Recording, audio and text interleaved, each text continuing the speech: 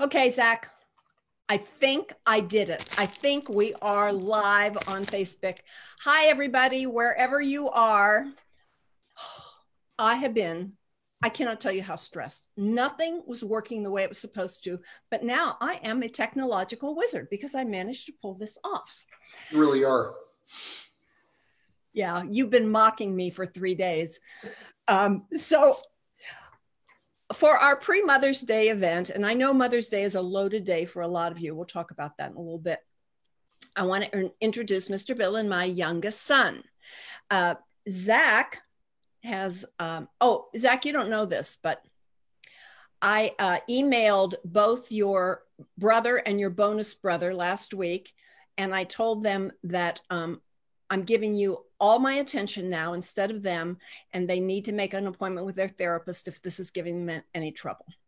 I'm the youngest child. We unfortunately require the most attention. So my apologies to them. My apologies to you. Oh, you don't, you're happy about it. Don't give me this apology stuff. You're so happy about it. Attention hog. Yeah. Zach was born in central New Jersey and grew up both in central New Jersey and the western suburbs of Chicago, and went to college there at Loyola University, Chicago. He is the family's only Phi Beta Kappa, but that does not mean you're the smartest person in the family.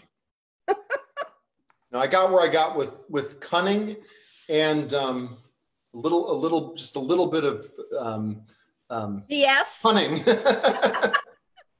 Cunning. Oh, anyway, so you stayed in Chicago for quite a while, started your career there, and then decided you would break your parents' heart by moving all the way across the country to the San Diego area. But we foiled you because we ended up buying a place out here so we can spend time with you. So I could not ditch you and Dad. I tried. Sorry, you know, yes. You tried, but it didn't work. So that is kind of my digest of who you are. Why don't you tell us who you are? Because you do a lot of things in your life. Well, thank you for that, Mom. Thank you for having me on your Facebook Live. I'm Zach Phillips. I am the son of Her Holiness, Ms. Susan Phillips, Queen of Romantic Comedy and Facebook. My reason for being really, I serve the music products industry, the music products and sound industry. I work for an association that really serves anybody who manufactures, makes, sells, retails musical instruments or sound gear. That's what I do. I run education for that association, actually, the education team. And then when I have time, I'm, hack songwriter. I do a little writing myself and spend a little too much time when I'm not reading, watching Netflix shows. So you do, boy. Anything that's on Netflix, I can ask you about. Okay, this is a very fraught interview for me because I want to have fun, but I want to also resist all my temptations to throw you under the bus. So how am I doing so far? I'm going to move to San Diego in Southern California. So you reserve the right to throw me under the bus. So. Yeah. Okay. You all heard that, right? You all heard that. I want to tell you, first, I want to. Being the youngest child, Mom, I'm unembarrassable. So go for it. That is pretty true. And me too. So I have to tell you a story about Dance Away With Me first.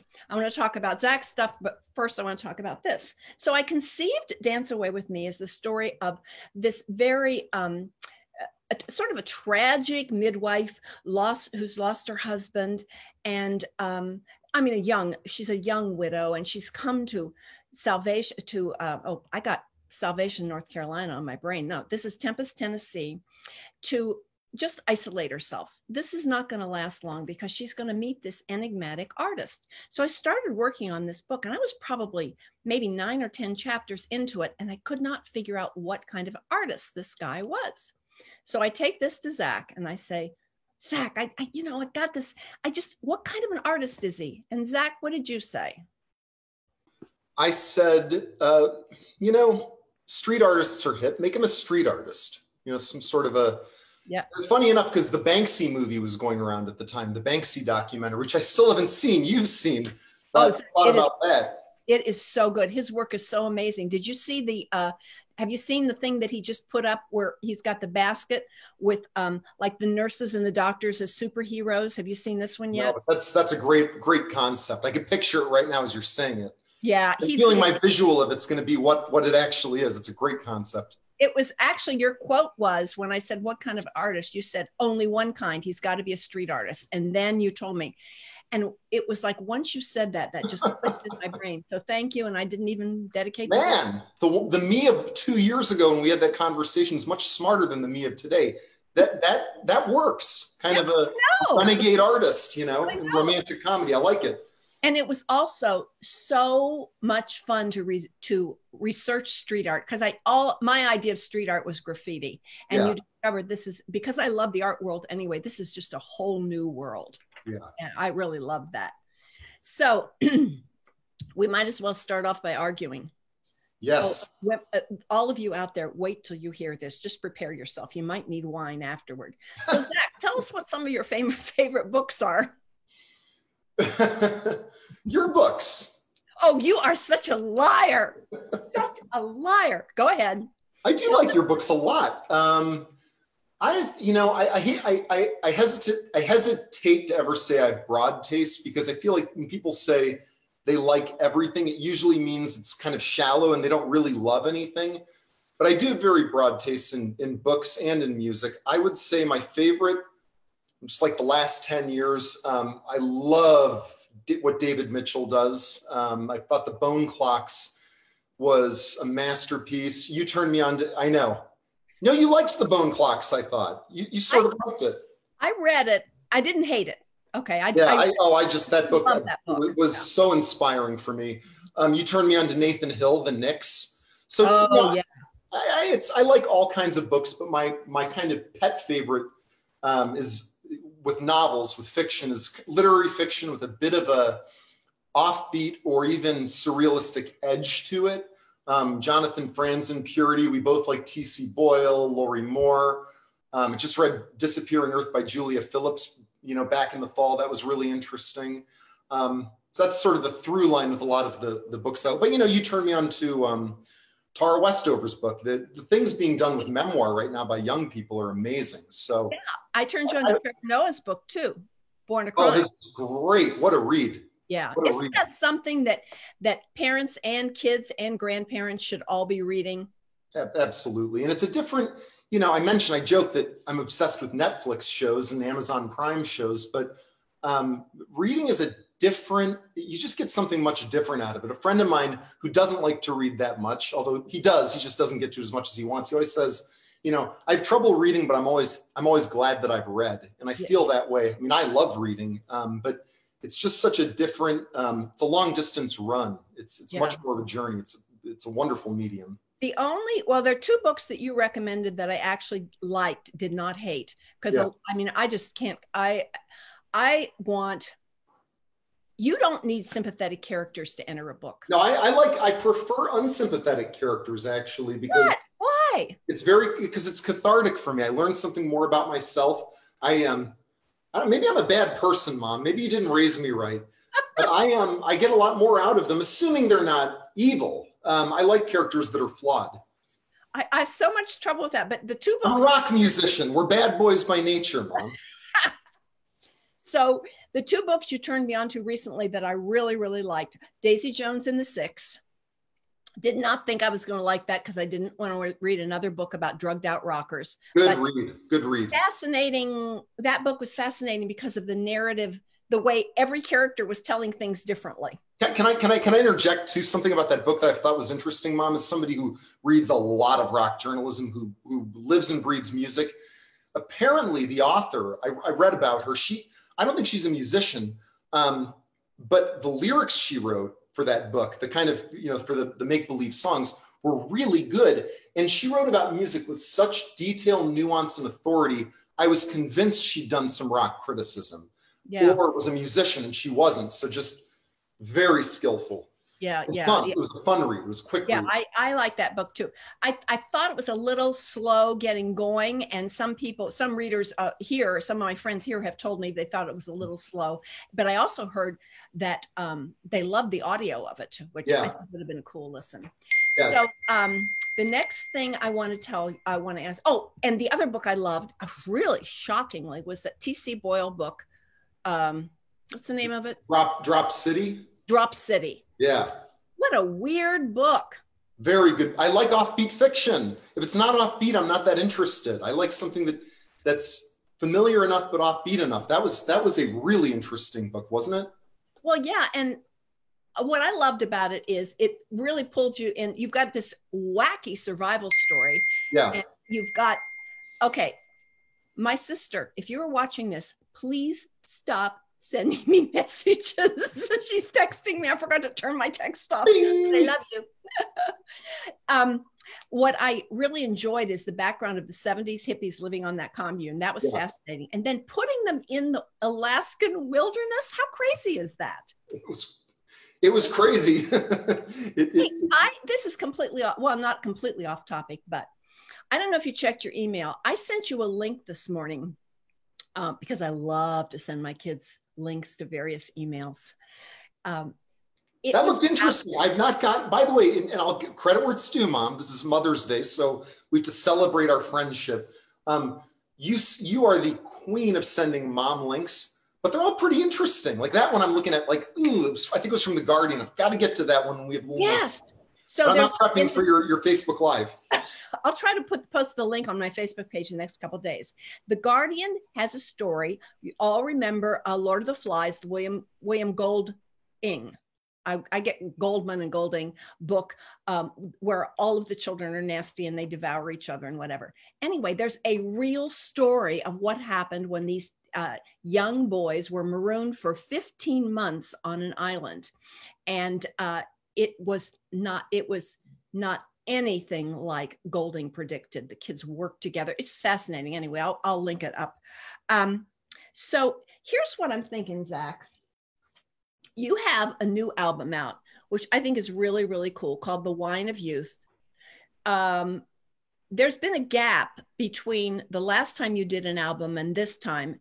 I think this is, I love that last album, but I think this is a very mature, kind of sophisticated work. How would you describe this? How would you I'll stick with mature and sophisticated. I like that. Well, what I would say is my primary musical style, musicians hate defining their style. I don't mind because I feel like even within a genre, there's so many subgenres. I'd say it's pretty straight folk, actually kind of like the fiction I like. It's straight folk rock, but there's a slightly offbeat, so there's some jagged edges to it. You know, the songs are very simple, but the production, I worked on it with a great producer, Greg Montanti, and we made a conscious decision to make it a little bit more jagged and off the beaten path than your standard folk rock or roots rock or indie country album. Yeah. There's almost a little bit of an experimental chamber pop edge to it too. I just gave you like 5 styles, but if people hear it, they'll say, okay, I get it now. But yeah, it's an interesting idea. But what was the inspiration behind the album? I know this, and I think this is fascinating, but I want to share it with my friends here. Oh, I hope I get this right. If I don't get it right, if you don't get it right, I'll correct you. Okay. Well, I hadn't recorded anything in a long time, and my wife put out a great album called Go for the Moon. Her name's Gloria Taylor. Check it out, shameless plug. And she Wait a minute, by the way, I'm going to have Gloria on sometime in the next few weeks because I think it'll just be really fun to do this with her too. But go ahead. That'll be a fun interview. She'll be great. Well, she worked with this producer, Greg Montanti, who's really talented, and I saw how much fun they were having. I thought, I'm just going to try to write some songs again. So I started writing songs, and Mom, you know this, and every author out there watching this knows this, and every songwriter knows this. Usually, you don't always perceive consciously what's influencing your work or what sort of what some of the themes are that are influencing your work while you're writing it. But when I stepped away from this and I looked at the collection of songs I'd written for this album, it was really an album about, there are a couple key themes and through lines. It was an album about aging, not good or bad, right, wrong, or indifferent, just observing it. It was an album about nature, but not nature like hiking up in a mountain. It was about nature and the universal cycles of life. And at the risk of sounding kind of bold, in the afternoon, sort of the universal cycles of the universe. And it was also a California album. There's a rich tradition of folk rock and folk and rock in Southern California. And I wanted to celebrate something that wasn't the entertainment Los Angeles beaches part of California that gets so often celebrated. And there's a lot of great music with it. I mean, think of the Beach Boys and Jackson Browne, Neil Young, and Joni Mitchell, and the list goes on. I wanted to do something that celebrated kind of what I've termed the old weird California, the mountains, the desert. I mean, you drive 45 minutes east of San Diego. And again, San Diego is very much Southern California. You drive 45 minutes east, you're in the mountains. You might find some little off the beaten path hiking trail that's very quiet and again, talk about the style of the album, jagged in its beauty. So those were kind of the essence of the album is that. A lot about aging, cycles, nature, forgiveness, and also California. It's a California album. It is. How was that? How did I do? I think you did great, and I want to hear a song. Okay, sure. That'd be fun. Now, like I said, I'm a big fan of like chamber pop. I mean, you listen to things like the Beach Boys and the Beatles and Big Star and the Zombies. So the arrangements on this album are much more elaborate than this. I'm doing a very, very stripped down, no harmonies, no drums, nothing. But this is the second track on the album called Lady Bird.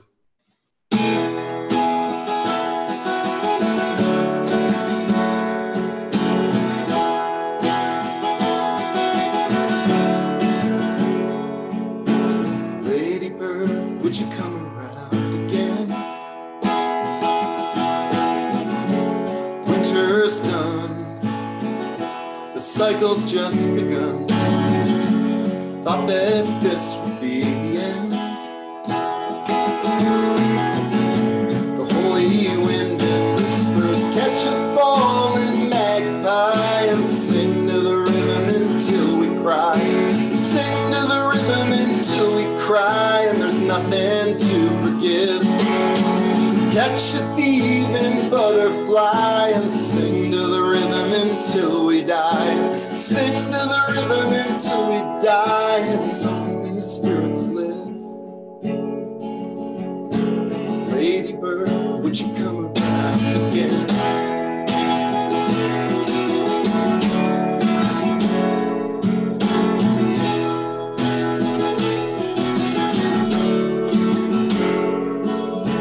Lady Bird, we've waited so long.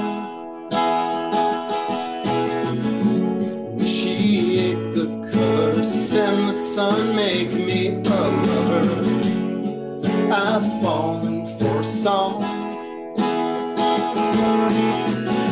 The holy wind is singing. Catch a wayward magpie and sing to the rhythm until we cry. Sing to the rhythm until we cry, and there's nothing to forgive. Catch a falling butterfly and sing to the rhythm until we die. Sing to the rhythm until we die, and lonely spirits live. Lady Bird, would you come around again?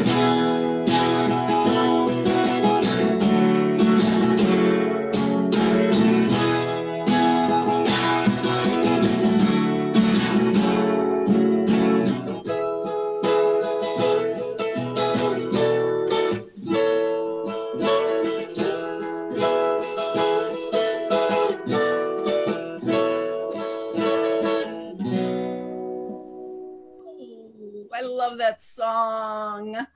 See, I say it's more than maternal pride that makes me like your music. I've been playing your CD in the morning when I do my yoga stretching. You told me something, by the way, most of my friends here know that I'm the only non-musical person in the entire family, including grandchildren, including our bonuses. Every single person is musical except me. You told me, and you did get me into Bruce Springsteen though, as a child. You indoctrinated me. That was a good religion to be indoctrinated into. It had to happen. Grew up in New Jersey. But you were talking about how when you did this album, you got rid of all the spaces between songs, so it just flowed from one thing to another. And when you were telling me this, I was kind of hearing ba ba ba ba ba ba ba ba. But then when I have been stretching and doing things like that, I love the way it kind of flows from one thing to another. Is there, like, why do musicians do that? Why do they not do it? What's the, I don't get it. All I know is I liked it. Well, that's a good question. I think that, you know, we're in the age of Spotify and streaming now, so we're in a very song-oriented world, which is good. And there's a lot of great songs coming out.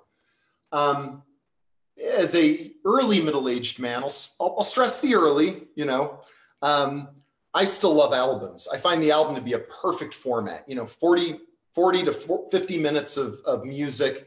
A well-constructed album to me is just a great work of art. It's inspiring. It's the right amount of time.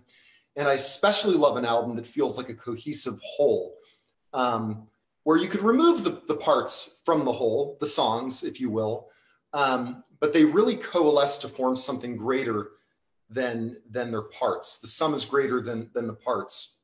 And with this album, I wanted to recreate the feel of an album. I mean, it's to some extent thematically a concept album or a song cycle, but maybe a little more tenuously than an album like Sgt. Pepper's Lonely Hearts Club Band by the Beatles, for instance. So one of the ways I wanted to recreate that even artificially was shrinking the space between songs so people saw that it was part of one song cycle, one little kind of mini pocket symphony, if you will. You know, it was a cheap and easy trick to do it, but it also, to me, sometimes that doesn't work. To me, it just sounded good. So if people are listening to it, by the way, picture at the end of the 8th track, Stranded in the Night, 7th track rather, Stranded in the Night, that's where you'd flip the record and go to side B, which would start with Cemetery Girl. That was all deliberate because I wanted there to, I felt there was flow in eliminating spaces and in programming the songs the way they were in that order. There's such a correlation to that with writing. Absolutely. Yeah, in terms of moving from one scene to another, in terms of the rhythm of a scene. When I'm writing, I try to end every chapter on something that makes the reader turn the page, because I'm trying to, and maybe I shouldn't tell my readers this. You know how you say one more chapter and then I'll turn out the light and go to sleep? Yeah. I try to make that impossible. So it sounds like kind of the same thing. By the way, Zach, I hesitate to tell you this, and please don't start crying in front of everybody. But when you were singing. But you're not my mom? No. When you were singing, there was a tiny little internet bleep where you went mute for a little bit. And this drives my friends, this drives him crazy. Everything has to be perfect. And when he finds this out later, if he listens, he's going to have a total freak out. But we all know it was not that big a deal. It's Facebook Live. It's fast and loose. It's Mother's Day holiday weekend. I'll live with it. What you say now? I'll live with it, I think. So I want to talk a little bit about early music memories. This is a story I've told before, and you might squirm a little bit, but you know what, deal with it. When you were really little, from the time you were a couple weeks old, I would take you to the library just in a front pack. And you were in the library every week growing up. When you were about 3, you were obsessed. Probably like crawl off camera. No, see you guys. Stay right there. You stay right there. So, he's such a coward. So when you were about 3, watch him squirm. This is so much fun. We'd go into the library and you would make a beeline for the children's library, the table that had the big box of records on top. And you would, if I didn't get to you fast enough, you would crawl up and you were in those records. And it got to be when the librarians saw you coming in, they would say, "Hello, Susan. Hello, Zach," and immediately go over and put the box of records up so you couldn't get it. I was sort of like public enemy #1 at the library at that point, wasn't I? I mean, they would see me coming and just like, they had to call in the cavalry. It's a wonder librarians still talk to you. Yeah. So I have early music memories of you, but what are your early music memories? You know, when we talked beforehand, you mentioned that you might want to discuss that. And the funny thing is, you know, our family's known for having decent memories, but I can't remember my earliest music memories. I remember just falling in love with the theme song to Star Wars, like anybody born in the 70s. I remember getting a little older, call it between the ages of like 4 and 6, you know, dad putting on Eagles albums or Crosby, Stills and Nash albums. And I remember at the time even thinking, yeah, I don't really relate to this. I do now, but at the time I thought, man, those melodies are incredible. And what they're doing with harmony is incredible. So that's my earliest musical memory. It's kind of unceremonious because there's no one thing that I can lock into and say, yeah, that's when I fell in love with music. But it sounds like it was probably innate if I was, you know, pillaging the library and tormenting these poor librarians. Sorry about that. No, it from the very beginning. You know, you had little record players and things like that, like some children. Mickey Mouse record player. Everybody knows what I'm talking about who's born in that time frame. Mickey Mouse record player. Going into your bedroom constantly, there were always records everywhere. Yeah. And you and your brother and your bonus brother, all three of you, from the time you were really little, were into music. But not being musical myself, I just thought all kids could play Jingle Bells on the Fisher-Price xylophone. I did not realize there was a gift until you started getting older. Well, there's a reason for that, Mom. It's because I don't even think I could play Jingle Bells on the xylophone. My brother probably could, but your brother could. I'm a late bloomer. Yeah. And so I can't remember how you got started playing guitar. Was it with Dad or was it lessons or what? I was also trying to remember this. Because I remember when I started playing guitar, but I don't remember the precipitating event. I think it was seeing the video for Welcome to the Jungle and Sweet Child of Mine by Guns N' Roses enough on MTV at the time and just thinking, how is Slash doing that? It was probably 1988, maybe a year after that album came out.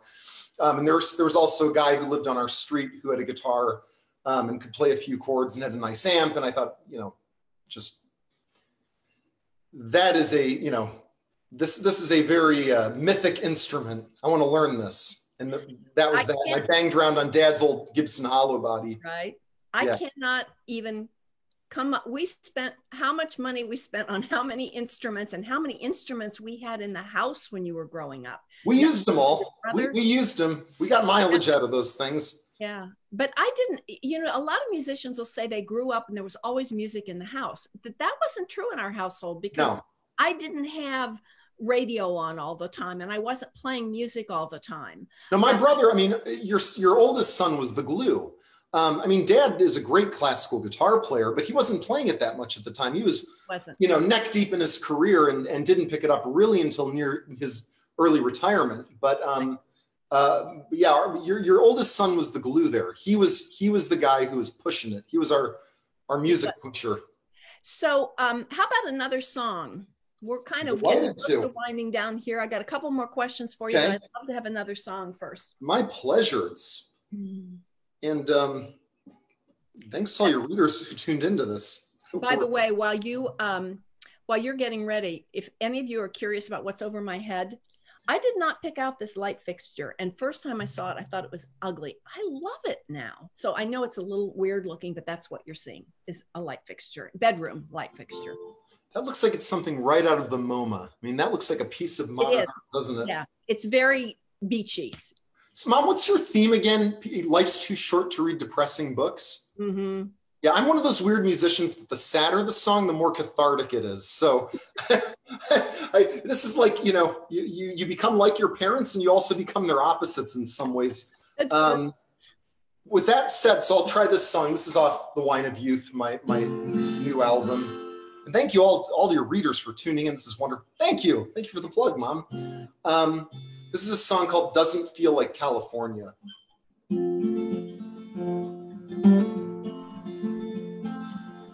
Why must the rain retreat so soon? This land we love's a fiery tomb. Down and out in California today.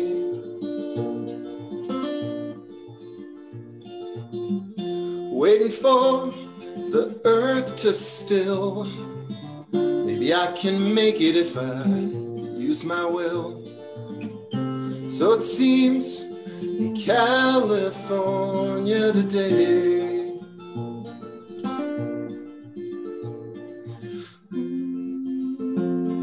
Summer never breaks out here.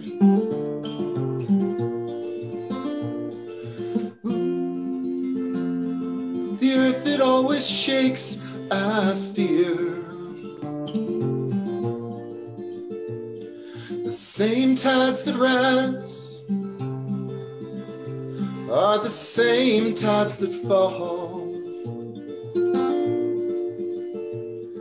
Today doesn't feel like California at all.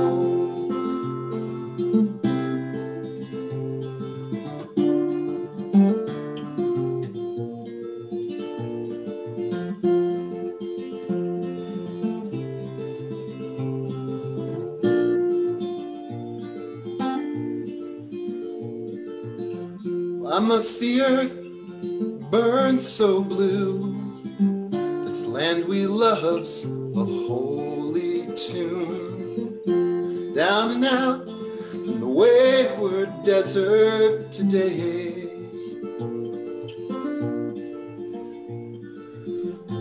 I can see a burning light. It's far away, but it's within my sight. In the hills, the wayward desert today. Ooh, summer never breaks out here. Ooh, the earth, it always shakes, I fear. The same tides that rise are the same tides that fall. Today doesn't feel like California at all.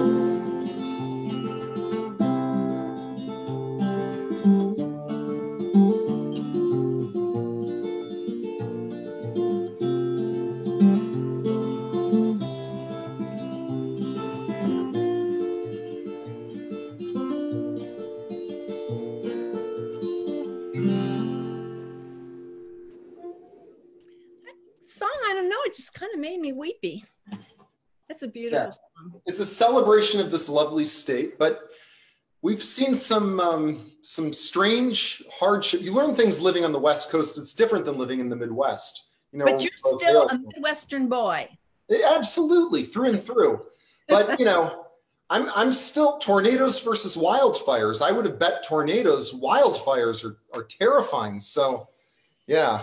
Yeah, it's funny because I mean, you do have your roots, born on the East Coast, raised in the Midwest, and adult years on the West Coast. So that's kind of interesting.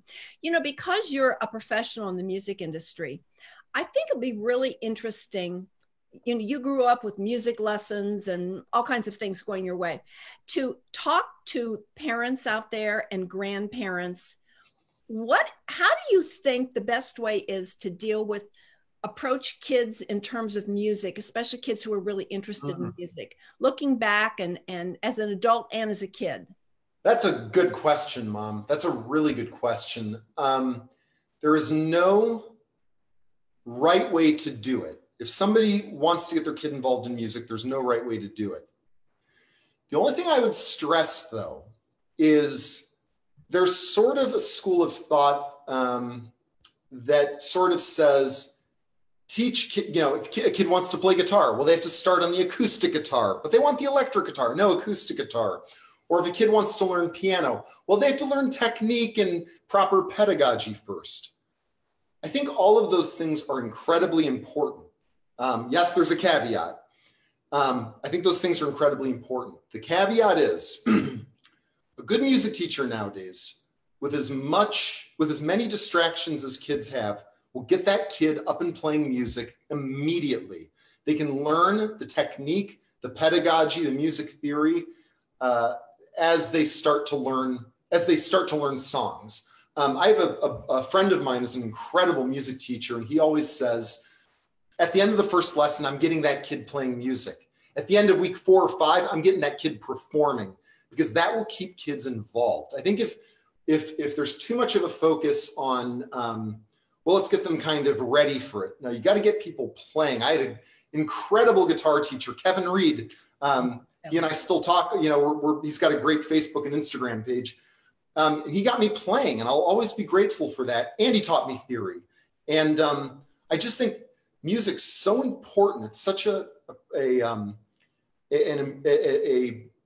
critical component of people's lives, and it does so many things for people, mentally, emotionally, physically, spiritually, that what's important is that people start to play.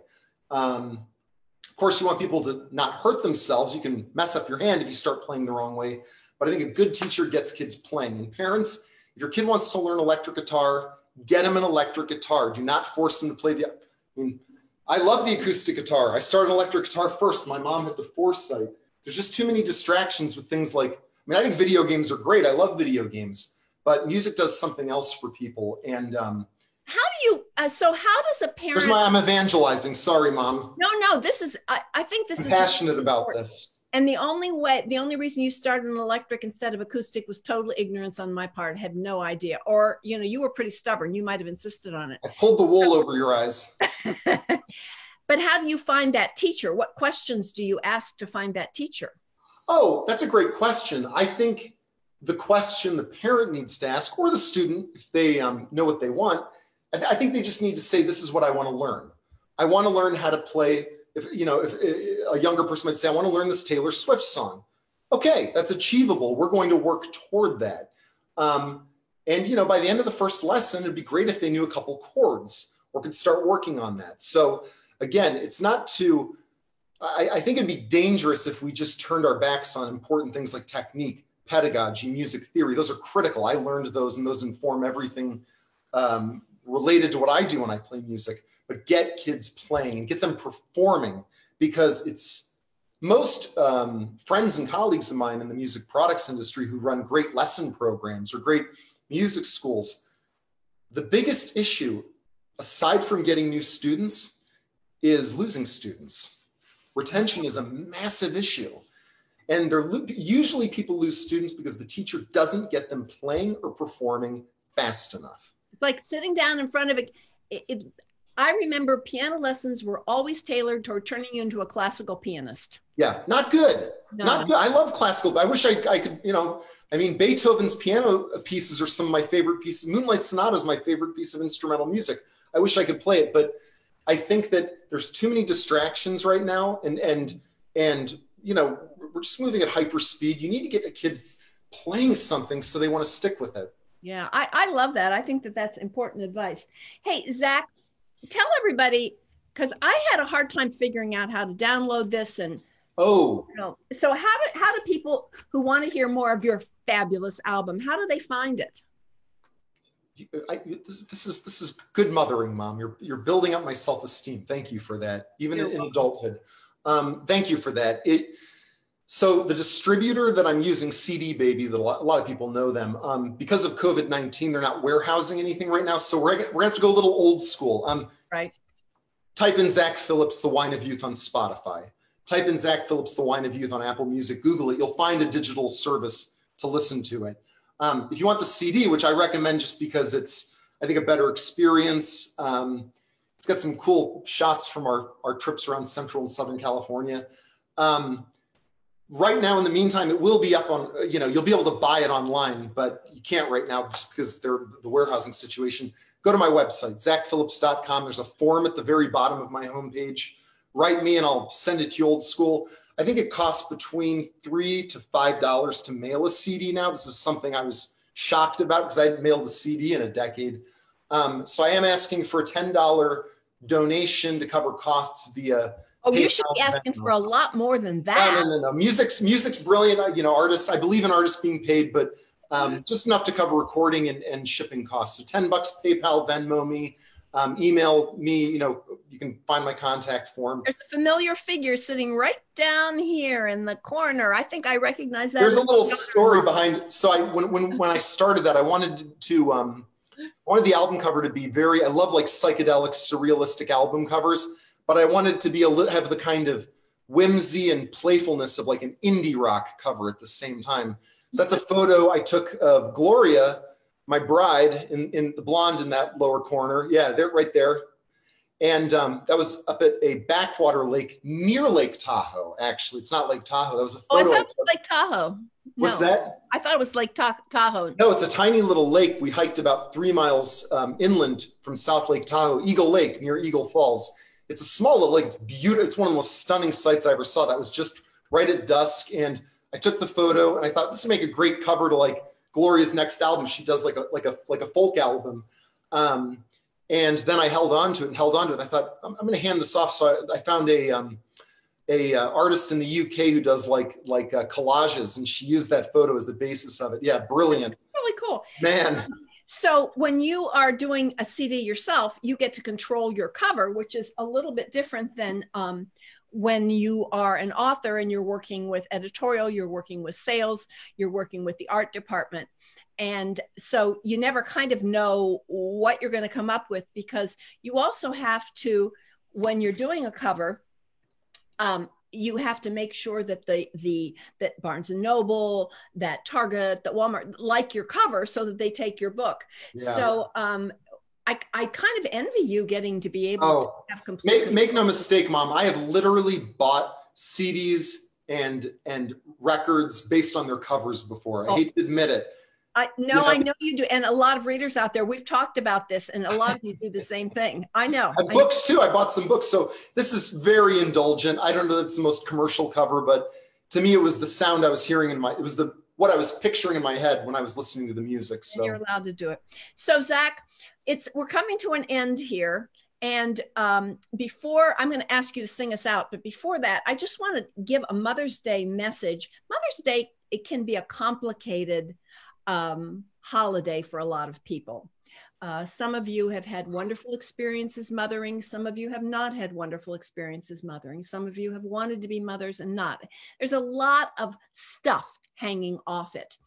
And I hope that this time with Zach and me has been just a time to just enjoy. A lot of you are going to be separated from your kids because of being in because of social distancing. And I hope that this socially distanced experience that Zach and I are having is enjoyable to all of you. I'd like to wish all of you a happy Mother's Day, no matter what form it takes. If it involves wine and tequila, go for it. And Zach, how about singing us out? Absolutely. What you just said, by the way, I can't see my stepdaughter, can't see my niece and nephew. It's rough. So I feel for all the mothers out there who are Mother's Day socially distanced. So this is an outtake. This actually didn't appear on the album. I thought it actually sounded a little too much sonically like the previous song I played, but I'll give everybody an exclusive. This is called, I think you actually liked the song when I sent you the demo, so I'll play it. It's called Flowering Bell. For me. You're playing it for me. That's right. Mother's Day.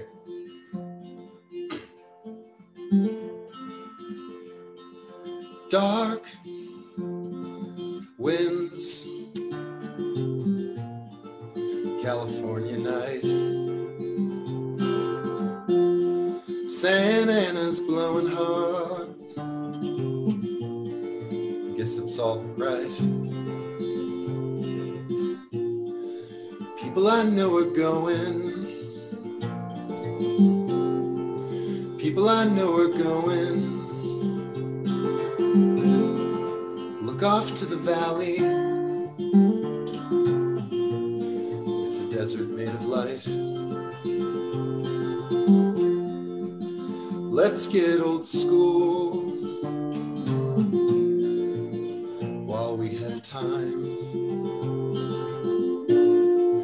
People I love are leaving, people I love are leaving. Flowering bell, leave well enough alone. Flowering bell, don't let so much die. If you grow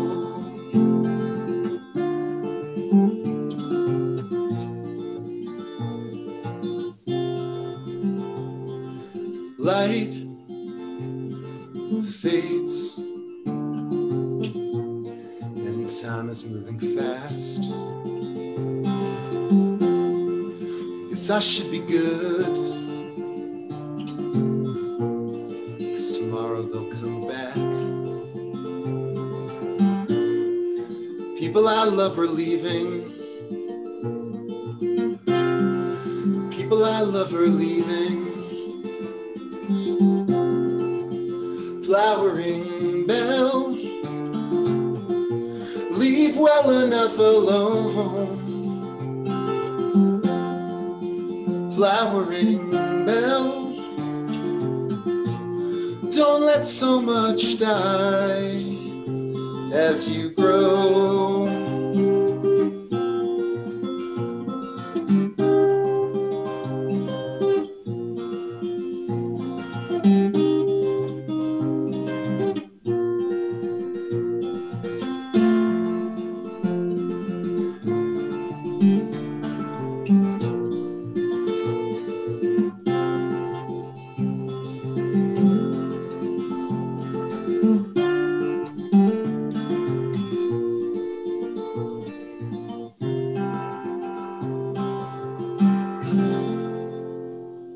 Bye, everybody. Thanks all.